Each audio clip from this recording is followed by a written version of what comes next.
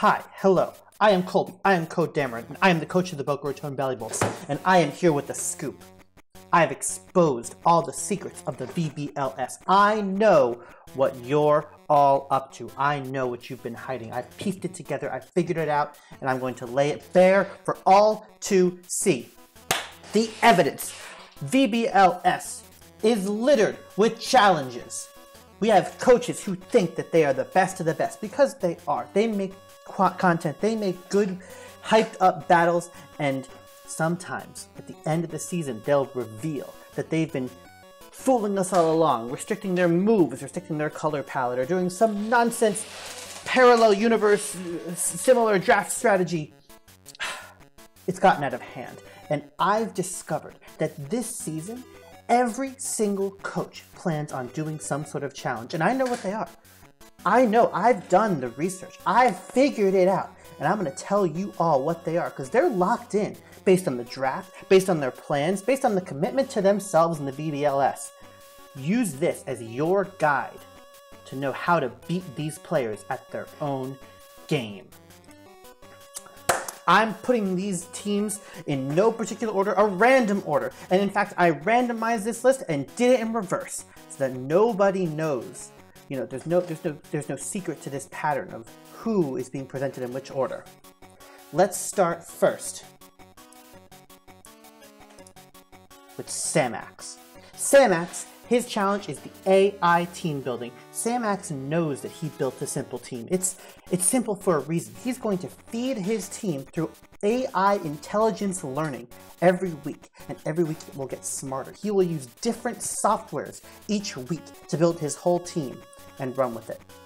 I think Samax has a great chance of winning this season, and it won't even be his own work. The kicker to this is that AI may even suggest illegal moves and strategies, and you know what? Samax will run it anyway. As a handicap though, his creativity may be stifled because his nicknames will be chosen by the AI too. Keep an eye out. Samax, we're watching you. V. We all know that V first picked Ogre Pond Wellspring.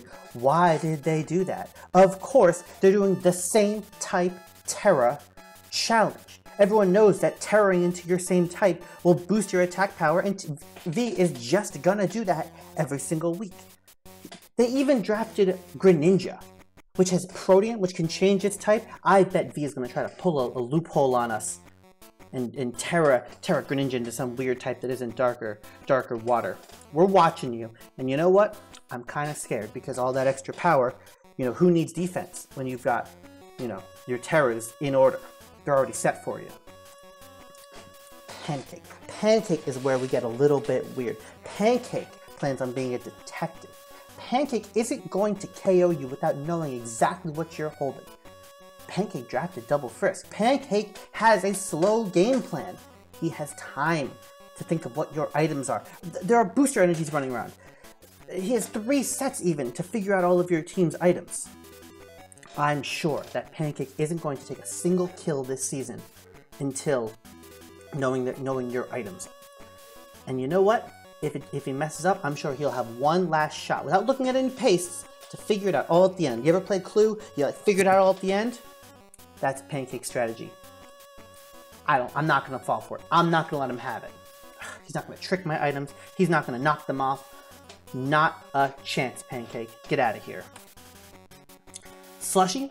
Slushy has a devious plan. Slushy picked all of these Pokemon with signature moves. Incineroar gets Darkest Lariat. It's in Smash. Urshifu gets Wicked Blow, or whichever Urshifu he drafted. Smeargle gets Sketch. Alcremie gets Decorate. Reboot, that gets Court Change. Slushy isn't going to use a single signature move on any of these Pokemon. You think Urshifu is good because of the Wicked Blow? No, Slushy is going to prove to us that he's that good. That Slushy just knows how to use these Pokemon. And you know what? I think the biggest insult is he's not even going to bring Sketch Smeargle once. Sketch can learn any move, and he's not even going to bring it to a match. Insulting to the rest of us. Don't let Slushy get away with this. Boom. Boom. Look at Boom.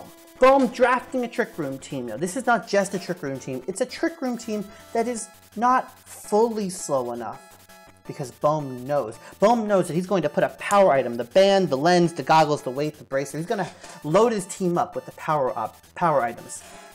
No Iron Ball, no room service. Put a power item on your Mon. Reduce its speed by half. Make it a super Trick Room Mon. Fergruff doesn't need an item. Rockwood doesn't need an item. And then, there's 6 of them, right? So in week 7, Bohm is going to style on whoever's their last challenge, and bring all 6 power items on all six of his mons. I am afraid for whoever, it may be me, whoever has to face against the all 6 power item team. That player's gonna need a lot of help. Ryan picked a very low to the ground draft. Max points 19, but look, Fungus wants to switch, Paladin wants to switch, Arcanine wants to switch, Reuniclus has Regenerator, wants to switch. Dragapult has fast U-turns. Alakid probably has Volt Switch. Ryan is going to switch his Pokemon every single turn. He has to. That's the challenge. And you know, you could do this with Eject Pack. You can do this with red card trick plays. And you know what? If you're not waiting for it, if you're looking for the switch, you might get trapped in by Doug Trio. Keep an eye out for Ryan switching. Too bad. Ryan knows there's no pursuit in the format. That move was kicked to the curb a couple generations ago. I'd be afraid of what Ryan's cooking, because Ryan's going to be switching every single turn. Camo has a simple strategy. Camo is going to train all of his Pokemon on a team every week exactly the same. The natures can differ, the stats are different, but you know what? When you buy that many vitamins, I'm sure that Whole Foods gives you a discount, and Camo is going to come with super special attacking Typhlosion, Sylveon, Basculegion, special attacking Rhyperior, and then next week it's going to come with full bulk on Typhlosion. You're not going to know what to do. You're going to have all these physical mons, physical bulk. I'm terrified. Camo has this planned from the start. It's going to pull the wool over all of our eyes. No one's going to see it. Camouflage. No one saw it coming. I did. Now you know. James has a very simple, very righteous plan. Monogamy. Every partner has a Pokemon. Every Pokemon has a partner. Mousehold is a whole family of partner Pokemon. So he's going to pair every Pokemon with another one. Maybe Mousehold plus Primate for that beat-up strat. Maybe Como plus Trevenant. Maybe Ursaluna plus Uxie. Who knows how James is going to pair them up, but once they are paired, that is the only leads that James is going to bring. James wouldn't do that to these partners. Split them up. Unacceptable. And you know what? You know what's so terrible about this? James picked such a spread out even team of 11 Pokemon. There's no Bagmon. I'm sure that one Pokemon here doesn't get a partner and doesn't get to come to the lead ever. I think it's the Eel. I don't think Eel wants to lead, but you know, that's the trick. But once you figure out James's leads, they won't change. Partis. Partis is all about partner abuse. And no, Partis is not about partner abuse. Partis is not mean. Partis does not do that. But Partis' Pokemon team, they're going to be hitting each other every single week. Look at all these. We have 2 Telepathy Mons. We have Colossal that wants to take damage. We have Iron Hands and Amoonguss meant for soaking up hits. Partis is going to make a fool out of all of us by hitting his own Pokemon for his own benefit. Watch out for weakness policy. Watch out for Colossal strats. Watch out for Boom Burst. Watch out for all sorts of things. Watch out for Lava Plume. I don't even know where... Oh my god. Colossal Dashman Lava Plume. Partis is going to hit his own Pokemon every single week and make a fool out of us. Don't get caught.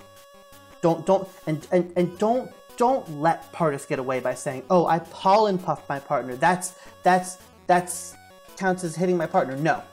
Partis is going to challenge himself and make a fool out of all of us by damaging his partner Pokemon or using telepathy or nonsense every single week. I won't stand for it. Keith is going to multitask. Keith wants to ring that bell. Keith doesn't have time. Keith thinks he doesn't even have time to just play in the VBL-S. Keith is going to be playing a VBL-S match and another match at the same time. Keith is going to be multitasking his games. Look, this team is easy mode. Chi-Yu, Iron Bundle, Zapdos, just hit special attacks. And then on the side, you can play your rank matches with your full teams. Keith thinks that he can split his mental abilities like Metang. I'm not having it. Keith, I'm going to draw your full attention. I don't think I'm matched up against you, but your opponents will. They deserve it, and you're not getting away with this. Ferret picks the ultimate spread move team. Golden Go, Make Your Brain. Volcarona, Struggle Bug. I know that his Heat Wave is old news. Struggle Bug. Or which one hits both? I think it's Struggle Bug. Rotom Wash, Discharge. Snorlax and Haxorus, and Flygon, Earthquake. You brought Flygon, so you can just do Earthquake things. No Disquake, just Quake. And Disquake. Rock Slide on Golem. Discharge next to Pachirisu.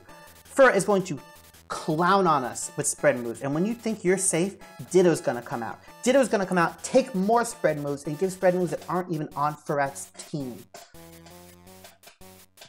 Bring your wide guards. No one is safe. Beebraff is a purist. I've dug deep into Beebraff's files. Beebraff capped in his Pokemon journey at Pokemon Blue. Did not play Red. I'm a Pokemon Blue fan myself, but didn't play Red, probably didn't even play Yellow. Won't go past the 151. That's why they drafted Tentacruel, and that's why they drafted Golem. Even though it's Golem Alola, still drafted Golem. Beebraff will not let his EV spreads go past 151. Yeah, he'll use all of his EVs, but no EV is going to get that high. So if you're looking for speed tiers, you can take advantages knowing that Beebraff isn't going to exceed that cap of 151. I bet Beebraff will even use 151 and waste those EV spread points just because he loves Gen 1 that much. Tay is all about the boosts. Tay thinks that he can get away with just combos and stupid things like, I don't know, Screen Tail with Bulk Up. That would never work in a match. That would never beat anyone, any real player who would worth their salt. Tay's going to take that to the next level. Every strategy is going to be boost this, boost that. Why do you think Cloth is on the team? Free boost. Why do you think Oricorio is on the team? Free Swords Dance, free Dragon Dance, free Quiver Dance. Raging Bolt and Great Tusk? Well, Tay, you can only get one booster energy. Which one are you going to give it to? And which one is going to have to boost themselves? You're going to run Sunny Day Great Tusk? I bet you would. And look, I know that you're looking at status moves, that Will-O-Wisp, that Toxic, maybe even at least see them from Arboliva. I'm saying that's not going to cut it. No kills with status moves, Tay. Keep it honest. Heaven. Oh my goodness. I don't know if any of you have been watching Heaven's corporate PR, but Heaven's been scooping up nothing but corporate CEOs for their whole draft. Of course, Registeel, Latias's wife. I was watching.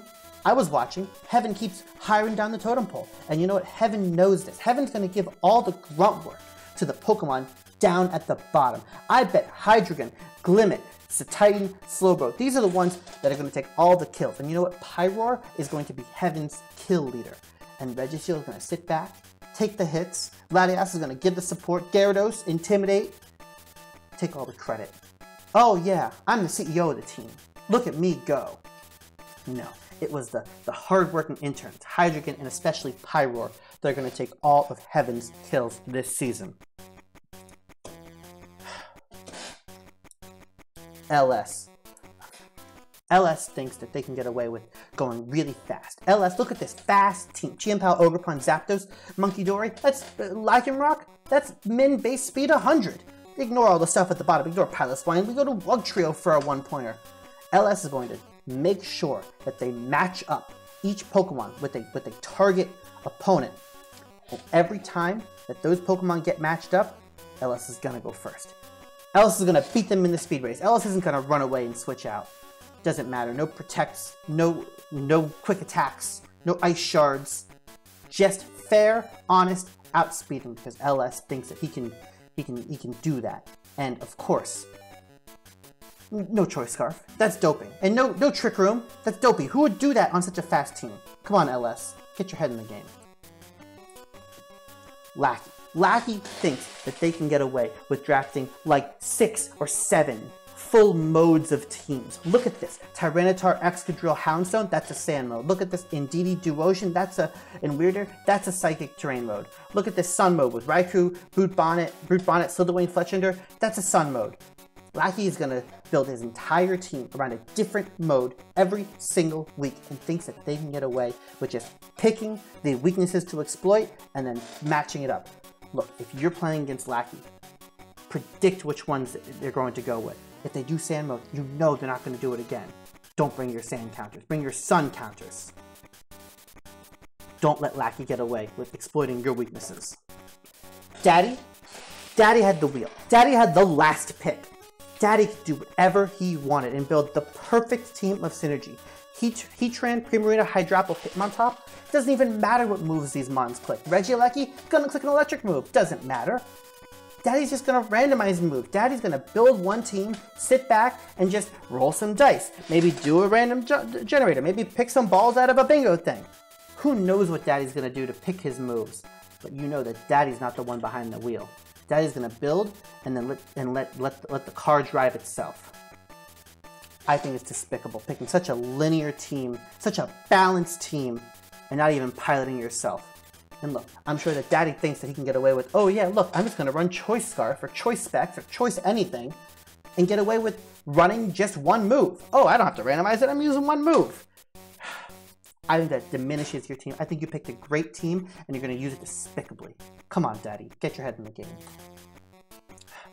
Red Jolteon. Red Jolteon thinks that they can get away. What are you gonna do? You win? You're gonna win again? No, Red Jolteon's gonna lose, and lose on purpose. I'm not saying that Red Jolteon can lose. I'm not saying that Red Jolteon is going to aim to lose. Red Jolteon's goal is not to win the entire conference again, but to get the highest kill count with the fewest overall wins. Watch out for this. Fluttermane's really good at this. You know, you get a really good kill with it, and then it dies. Garchomp, what a great Pokemon, 102 speed. Gets a kill, then dies. I think you watch Red Jolteon's games this season, and you'll see a lot of kills, but not a lot of wins, and I think this is intentional. Red Jolteon, I'm coming for you. It is a scary team, though. Don't accidentally win. Then you'll be losing your own challenge. Come on, Red Jolteon. You know what your actual goals are here. Goose's job. Goose's first pick of the whole draft was Archaludon, the new bridge Pokemon. Goose is here to build bridges. Build bridges with the community, through the community. Goose isn't here to win. Goose is here to build a bridge and learn something new about his opponent every single match. And then Goose is gonna follow that up. Follow that up with heartfelt thank yous, heartfelt birthday remembrances, heartfelt thank you cards. And you know, Goose is gonna do this on hard mode and not even use GLHF at the beginning of their matches. You think you're gonna build bridges with the whole community? I'm not gonna have it. Maybe I will. Sounds actually really kind of you. I'd love to know more about you, Goose. You seem like a great guy. J-Star. J-Star picks a team with a couple of fast Pokemon. Impidip isn't even that fast, it's just kind of prankster. But look at all the Encore users. It's Screamtail, the Encore user, Raichu, Zoroark. J-Star doesn't want to Encore your Pokemon. J-Star's going to Encore you. J-Star is going to Encore his opponents. They're going to have to stand up and clap for him. And then they'll lose the battle, probably on timer or something. If you're playing against J-Star, resist the urge to clap. Bring your own mental herbs, not for your Pokemon, but for you. Don't get caught. It's a dirty trick. Don't get encored. Your Pokemon probably don't get them encored either, but don't yourself get encored. Toxic. Toxic is toxic. Toxic's goal is to be toxic, but Toxic's not mean. Toxic's not a mean person. Toxic is just, you know, toxic. But Toxic picked a toxic team, a status team. This team is status first on every corner. Toxic is not going to just kill you. Toxic is going to weaken you, cripple you, burns, paralysis, sleep, and of course, that Dragalge Toxic. And then he'll take his kills. Spectre of Excalibur. Spectre isn't here to throw Shadow Balls. It's here for that Will-O-Wisp. Excalibur isn't even here to do status. Excalibur is here to absorb Will-O-Wisp status. He can't even be toxic. What are you going to do against it? Clefable can't even be toxic. Vax can't be Will-O-Wisp. Clefable can't be toxic. Watch out for this. You know, bring your Safeguard into the toxic matchup. Then that'll really get in Toxic's head. That's how you beat Toxic for sure, with Safeguard. Firefalls. Firefalls drafted a crazy unique team with no fire, water, grass, electric, or dragon Pokemon as long as you don't count plus one Gramblegast.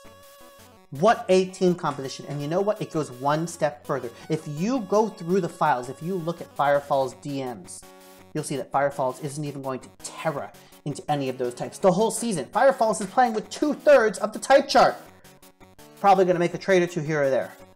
Firefalls is going to make Fire fall off the type chart. Don't let it happen. Jace. What a fall. What a fall. What despicable. Multiple trades during the draft with some other coaches, myself might be included, but that doesn't matter. Why would you trade so much? And that's because Jace has drafted all 4 weathers and all 4 terrains. You think he doesn't have Snow Escape? Look at Slowpoke. You think that there's no Psychic terrain? Slowpoke again. Jace is going to win a match in every single weather. And you know what's even crazy about that? There's only 7 weeks. There's 8 weathers and terrains. Jace is going to build multiple teams with multiple weather and terrain modes. I won't stand for it. You shouldn't either. Bring your counter weather and your counter terrain, because he's coming for you and we can't let it happen. Joey Jokestar. Joey Jokestar, the Joe is going to trade. He's the trader Joe. Joe is going to trade every single week. Why do you think Sandal is on this team? It's to be traded. Joe thinks he can trade every single week, but he forgot to calculate. There are 7 weeks and only 4 free agent trades. You're going to have to get creative with other coaches. What's going to happen? That 28-point Urshifu is looking real nice. Be real shame if you had to trade that. And you know what? Other people have teams that they've built and they care about. You might have to trade down. What if you traded a whole bunch of good Pokemon for a whole bunch of Pokemon that didn't really make sense? Joey, check yourself. These trades are not going to go as easy as you think they are. This is a hard challenge, and I wish you the best of luck, my man.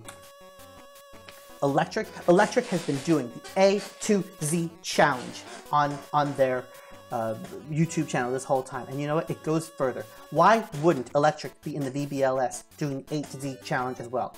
Electric's team will have all Pokemon brought onto the field in alphabetical order by nickname, so they have a little bit of control.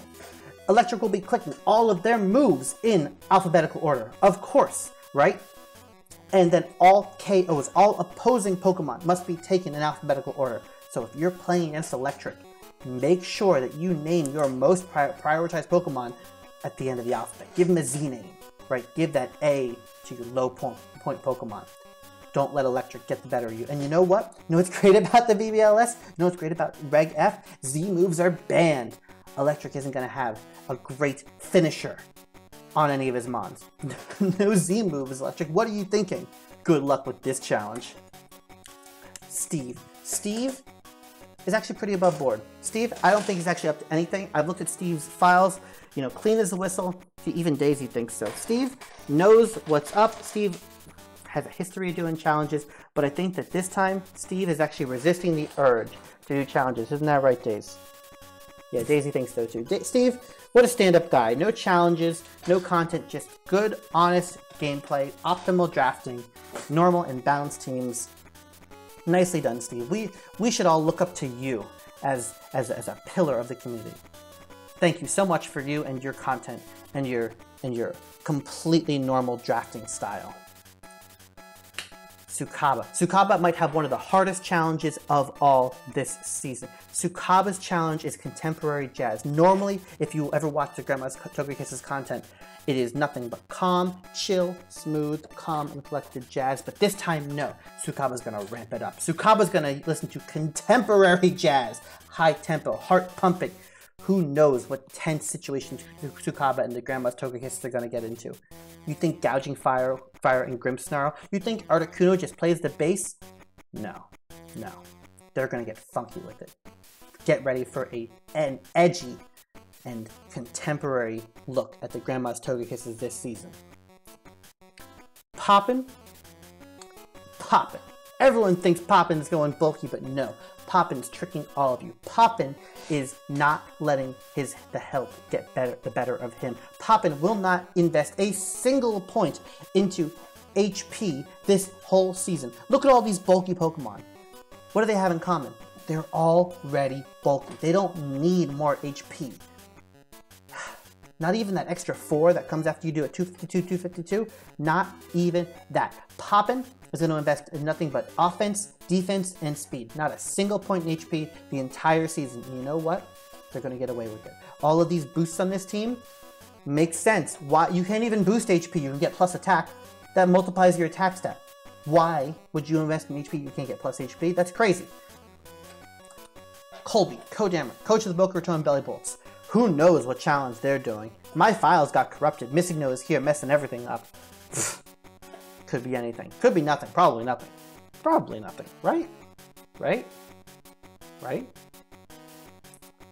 But Ray has brought a team with no priority users. Yeah, King Gambit has Sucker Punch, but Ray's not going to need it. Ray isn't going to let priority moves dictate the way he lives. Ray is just going to go fast or slow in Trick Room without priority.